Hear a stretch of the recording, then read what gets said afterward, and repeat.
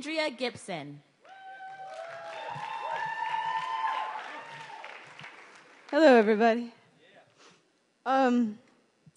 Years ago, I was reading a book, and in the book I read that it is a fact that if right now you were to press your heart close against my heart, eventually our hearts would start beating at the exact same time. We are that powerful. I read that in the same place that I read, when two violins are placed in a room, if a chord on one violin is struck, the other violin will sound that note. If this is your definition of hope, this is for you. For the ones who know how powerful we are, who know we can sound the music and the people around us simply by playing our own strings. For the ones who sing life into broken wings, open their chests and offer their breath as wind on a still day when nothing seems to be moving, spare those intent on proving God is dead. For you when your fingers are red, from clutching your heart so it will beat faster. For the time you mastered the art of giving yourself for the sake of someone else. For the ones who have felt what it is to crush the lies and lift truth so high, the steeples bow to the sky. This is for you. This is also for the people who wake early to watch flowers bloom, who notice the moon at noon on a day when the world has slapped them in the face with its lack of light. For the mothers who feed their children first and thirst for nothing when they're full. This is for women. And for the men who taught me only women bleed with the moon. But there were men who cry when women bleed, men who bleed from women's wounds. And this is for that moon, on the night she seems hung by a noose. For the people who cut her loose, and for the people still waiting for the rope to burn, about to learn they have scissors in their hands. This is for the man who showed me the hardest thing about having nothing is having nothing to give, who said the only reason to live is to give ourselves away. So this is for the day we'll quit our jobs and work for something real. We'll feel for sunshine in the shadows, look for sun rays in the shade. This is for the people who rattled the cage that slave wage built, and for the ones who didn't know the filth until tonight. But right now we're beginning songs that sound something like people turning their porch lights on and calling the homeless back home. This is for all the shit we own, and for the day we'll learn how much we have when we learn to give that all away. This is for doubt becoming faith, for falling from grace and climbing back up, for trading our silver platter for something that matters, like the gold that shines from our hands when we hold each other. This is for your grandmother who walked 1,000 miles on broken glass to find that single patch of grass, to plant a family tree where the fruit would grow to laugh. For the ones who know the math of war has always been subtraction, so they live like an action of addition. For you, when you give like every star is wishing on you, and for the people still wishing on stars, this is for you too. This is for the times you went through hell so someone else wouldn't have to. For the time you taught a 14-year-old girl she was powerful. For the time you taught a 14-year-old boy he was beautiful. For the radical anarchist asking a Republican to dance. Because what's the chance of anyone moving from right to left if the only moves they see are NBC and CBS? This is for no becoming yes. For fear becoming trust. For saying I love you to people who will never say it to us. For scraping away the rust and remembering how to shine. For the dime you gave away when you didn't have a penny. For the many beautiful things we do. For every song we've ever sung, for refusing to believe in miracles because miracles are the impossible coming true and everything is possible. This is for the possibility that guides us and for the possibilities still waiting to sing and spread their wings inside us, because tonight Saturn is on his knees, proposing with all of his 10,000 rings that whatever song we've been singing, we sing even more. The world needs us right now more than it ever has before. Pull all your strings, play every chord. If you're writing letters to the prisoners, start tearing down the bars. If you're handing out flashlights in the dark, start handing out stars. Never go a second hushing the percussion of your heart. Play loud. Play like you know the clouds have left too many people cold and broken, and you're their last chance for sun. Play like there's no time for hoping brighter days will come. Play like the apocalypse is only 4, 3, 2, but you have a drum in your chest that could save us. You have a song like a breath that could raise us like the sunrise into a dark sky that cries to be blue. Play like you know we won't survive if you don't, but we will if you do. Play like Saturn is on his knees, proposing with all of his 10,000 rings that we give every single breath. Y'all, this is for saying yes. This is for saying yes.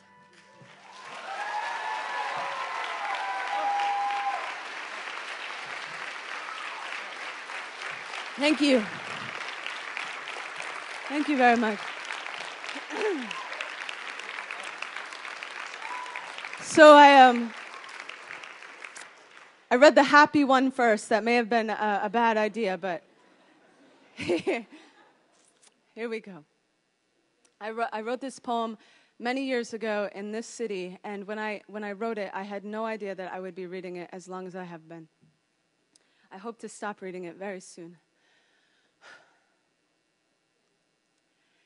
Eli came back from Iraq and tattooed a teddy bear onto the inside of his wrist. Above that, a medic with an IV bag. Above that, an angel. But Eli says the teddy bear won't live. And I know I don't know, but I say I know. Because Eli's only 24, and I've never seen eyes further away from childhood than his. Eyes old with the wisdom he knows I'd rather not have.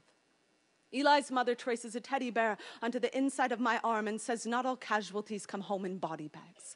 And I swear, I'd spend the rest of my life writing nothing but the word light at the end of this tunnel. If I could find the fucking tunnel, I'd write nothing but white flags. Somebody pray for the soldiers. Somebody pray for what's lost.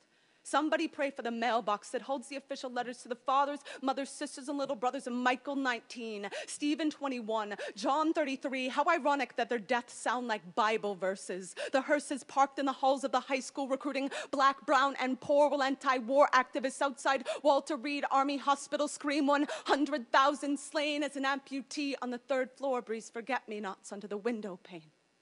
But how can we forget what we never knew?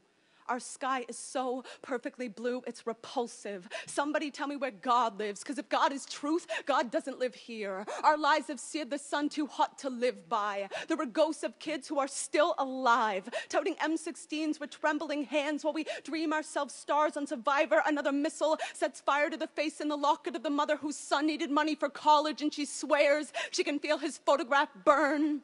How many wars will it take us to learn that only the dead return?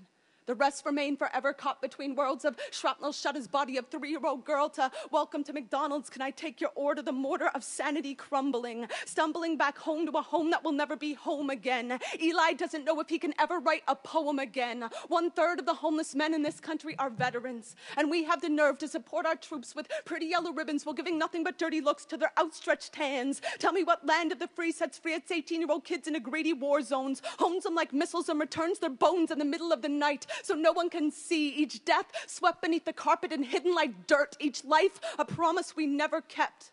Jeff Lucy came back from Iraq and hung himself in his parents' basement with a garden hose. The night before he died, he spent 45 minutes on his father's lap, rocking like a baby, rocking like daddy saved me. And don't think for a minute he too isn't collateral damage in the mansions of Washington. They are watching them burn and hoarding the water. No senators' sons are being sent out to slaughter. No senators' daughters are licking ashes from their lips or dreaming up ropes to wrap around their necks in case they ever make it home alive. Our eyes are closed, America. There are souls in the boots of the soldiers, America. Fuck your yellow ribbon. You want to support our troops? Bring them home and hold them tight when they get here. Yes.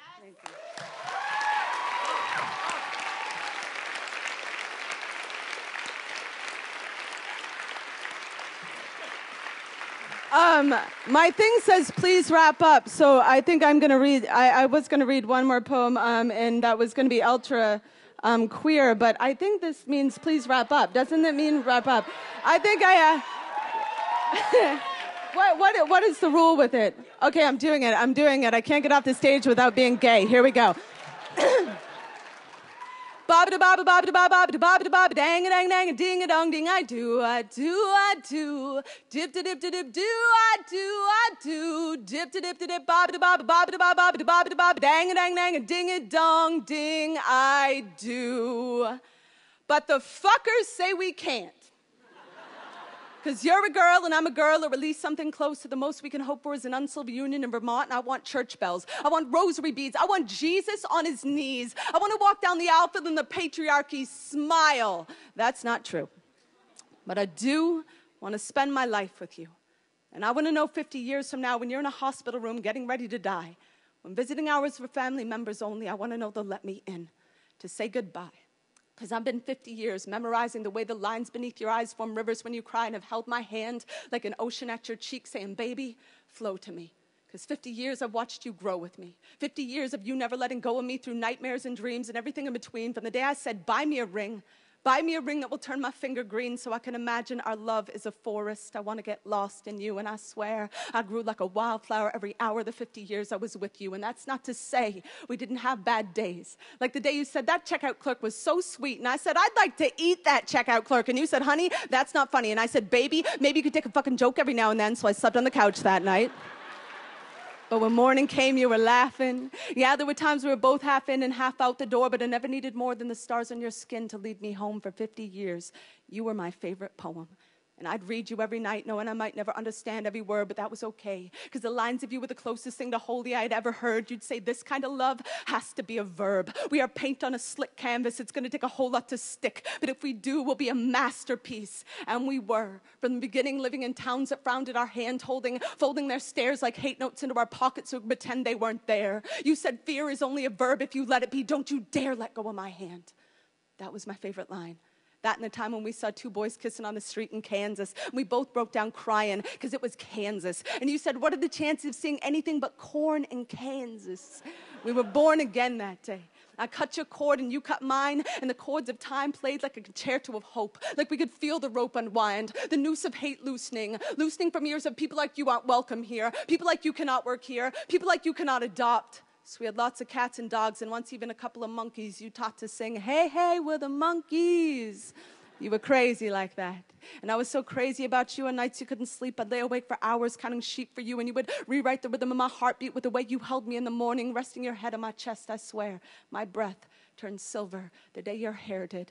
Like I swore marigolds grew in the folds of my eyelids the first time I saw you, and they bloomed the first time I watched you dance to the tune of our kitchen kettle in our living room. In a world that could have left us hard as metal, we were soft as nostalgia together. For 50 years, we feathered wings too wide to be prey, and we flew through days strong and days as fragile as sandcastles at high tide. You would fold your love into an origami firefly and throw it through my passageways till all my hidden chambers were lit with lanterns. Now every trap door of every pore of my heart is open because of you, because of us. So I do